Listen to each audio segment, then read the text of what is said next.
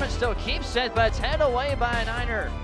Now Daniel Bruce is facing from Charlotte looking for another goal late here. Here's Bruce's shot, but it's just wide. Here's the corner kick by Kirath into the box. The header, a save by Elliot Pandico. Charlotte has in the middle of the field, looking up ahead for Daniel Bruce. Bruce trying to get a clean shot off a sliding grab, and a foul is called. The Charlotte crowd erupts here at Transamerica Field. The Charlotte 49ers are on the board.